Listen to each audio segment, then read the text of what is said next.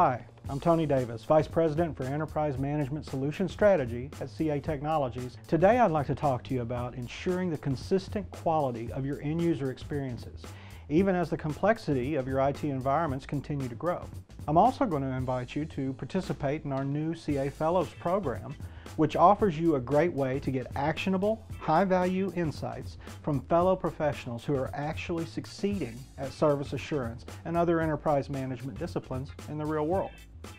So let's start by talking about what most IT organizations do and why it doesn't really work.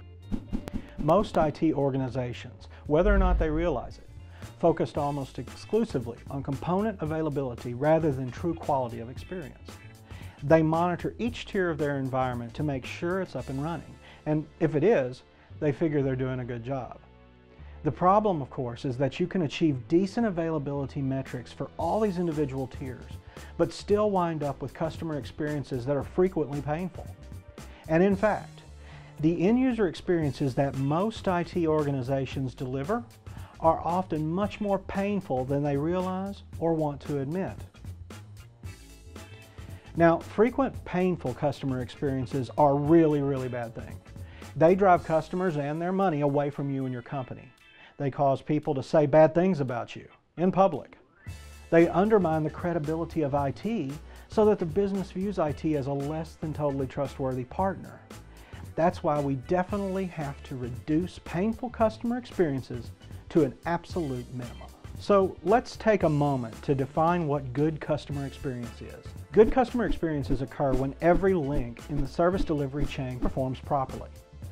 These links, by the way, are not just infrastructure components. They include the calls, methods, and other activities of software code that are not monitored typically on enterprise management consoles. And it's not enough for these links to simply occur or be available. They also have to perform to the required level. And they have to actually be accurate. That is, they have to retrieve or display the correct data in the correct way. In other words, a successful customer experience occurs when every link in the chain is available, performs adequately, and actually does what it's supposed to do. Reliability, therefore, can be defined as how often you get the customer experience right.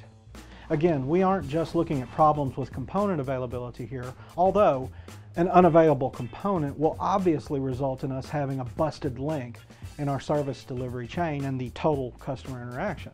But now we're really looking at all the links in that chain and discovering where they are failing, where they are underperforming, or where they are not doing exactly what they're supposed to do. We get two benefits from this experience-centric approach. One is that we can now actually measure the real reliability of our service delivery. Reliability is clearly not component availability. It is how often something, or anything really, goes wrong in the end-to-end service delivery chain.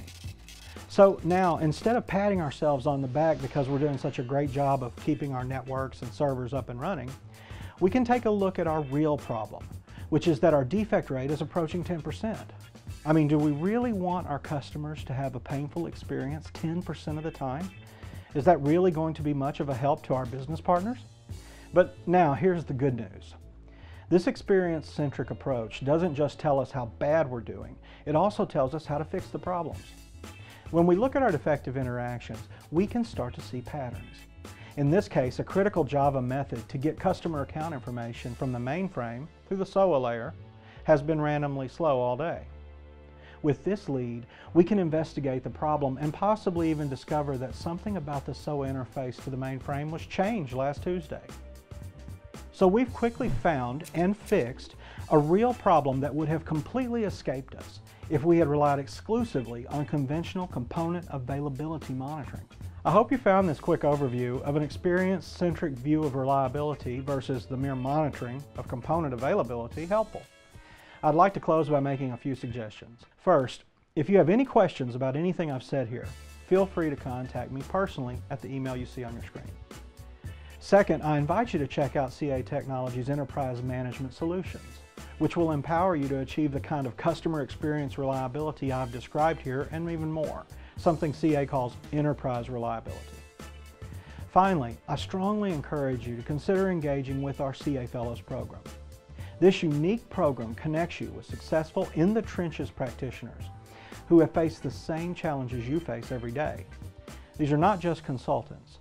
They're IT professionals who are just a little further along in the evolution of their management processes and practices, and they're ready to help you evolve along with them. Plus, in many cases, this type of an engagement with CA won't cost you anything.